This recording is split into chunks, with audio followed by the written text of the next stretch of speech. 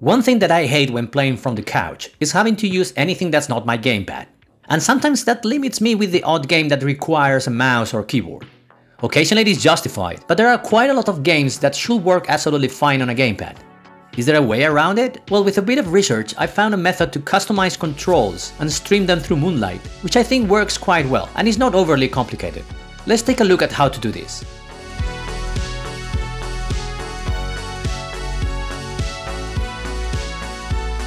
So, for customizing the controls, we are going to need a free app called AntimicroX. It's not a very famous software, but I'm not claiming to be discovering anything here. And this video isn't the first one about the software. Now, how to stream this solution is something I haven't seen at all, and it can get tricky. So let me outline our plans. First, we will use AntimicroX to customize our controls for our required games and create profiles for them. Then, we will configure the AutoProfiler inside AntimicroX so that the custom controls kick in whenever we launch those games. Finally, we will create a batch file that executes everything so that we can use that as our streamed app from Sunshine to Moonlight. That's the main idea. So let's get started as we have quite some stuff to get through. As far as which games to use, it's not that relevant, but for my specific case, I've picked two games that only work on mouse and keyboard and don't accept gamepad input. One of them is Invisible Ink, which is a nice game that should definitely accept a gamepad, as there's a PS4 version of the game which uses it. But believe it or not, the PC version doesn't support it. A bad decision from the devs, which we are going to fix right now. You might argue, why should we do this with an external app if Steam allows you to customize controls? Well, because this method will let us do this with any app coming from anywhere, apps from GOG, isolated apps with no launchers, etc. In fact, the other game I'm going to configure is a pretty unknown one called Remnants of the Precursors, which is basically a modern remake of a classic turn-based game called Masters of Orion. This game is an indie effort, and free by the way, and only works on the mouse. So let's get into it. First of all, let's go into the GitHub page for AntimicroX and download the most recent version for it, and then install it. After that, when you run it, you will see the screen is not showing much, unless you enable a gamepad. At that point, everything comes to life. Let's jump off for now and decide what we need to do with our controls. If we try Invisible Ink, we'll see we are going to need to replicate not just the mouse directions on both clicks, but also the scrolling wheel. We will also require a bunch of keys, WASD to move the map, plus Q and E to rotate the view, and the space and Alt keys for other options.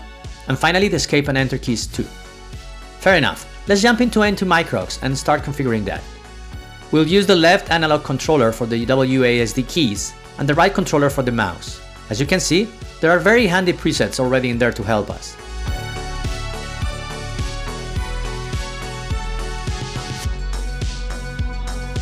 Some people like to use the triggers for the left and right mouse click, but I prefer just the regular A and V buttons. I will assign the left and right button to Q and E to rotate the screen, and then the rest that I needed.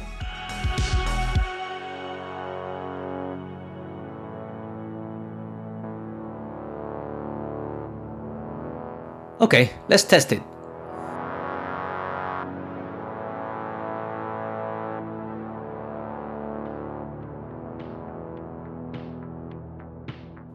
Yes, this seems to work quite well. So let's now save this as a profile inside AntimicroX.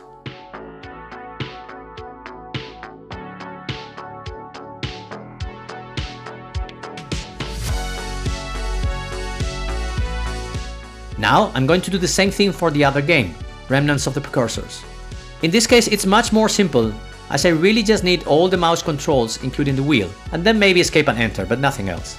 This time I'm going to use the left controller for the mouse, just to clearly see a different configuration when we jump from one game to the other.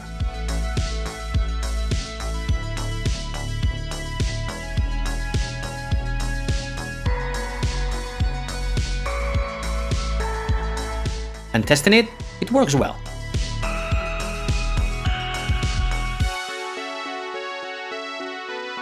So again, remember to save this as a profile inside AntimicroX too. Okay, now we're going to do step 2, which is using AutoProfiler inside AntimicroX to automate the use of profiles. You will need to know the exe file that's executed when you run the program, as that will be the signal for AntimicroX to change to the correct profile. Then go into the settings. in the General tab, disable the option Auto Load Last Open Profile, as for me this was fighting the AutoProfiles. Then jump into AutoProfile, add a new one, select the profile that you saved, and then in the application field, select the exe file that gets executed when you want the profile to load. That's it. Then we'll do the same for any other games that need it. Let's test it locally to see if it works. As you see, currently no profiles are chosen. Now I load the game and there you go, the gamepad works. And if I check the app, indeed, the profile is loaded. Okay, I exit the game. Let's try the other one.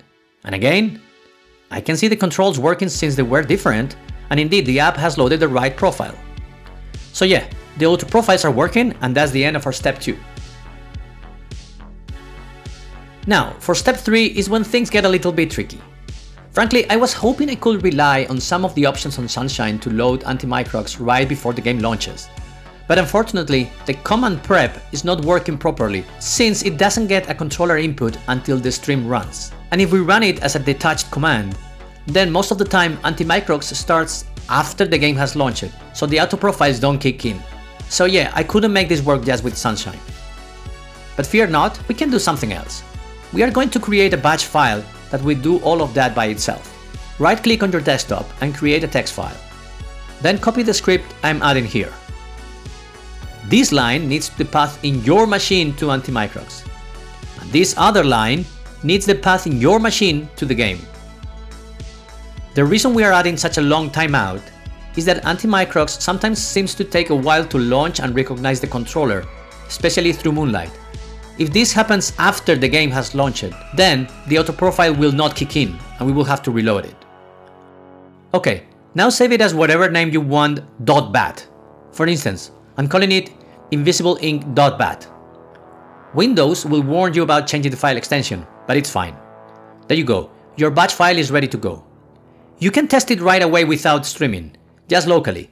First, make sure your gamepad is on and double click the batch file. It should run AntimicroX and then a few seconds later launch the game.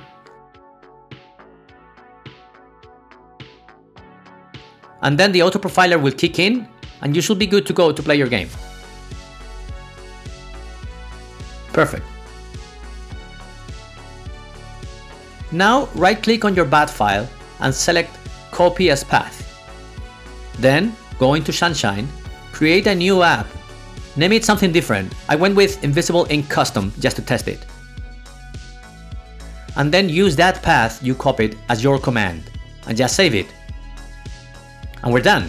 Time to properly test this. I go to my TV, already using my gamepad, run Moonlight, and pick Invisible Ink Custom. And if we've done things well, this should work.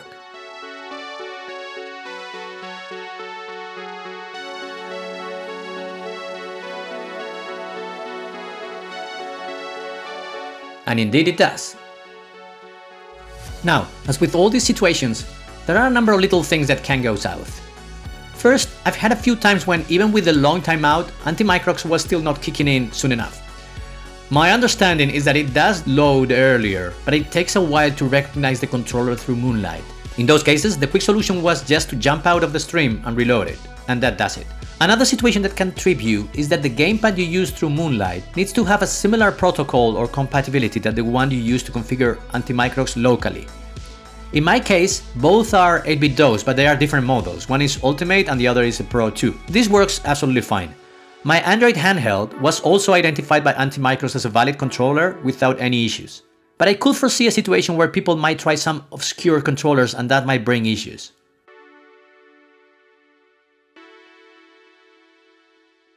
That's it. You can create as many controller profiles as you need and add batch files for them to Sunshine. A bit involved, but hopefully you were able to follow me. This is something I investigated for myself, but if you know a better way to do this, by all means, let everyone know in the comments. Especially if you know a way to do this with Sunshine straight away without using batch files.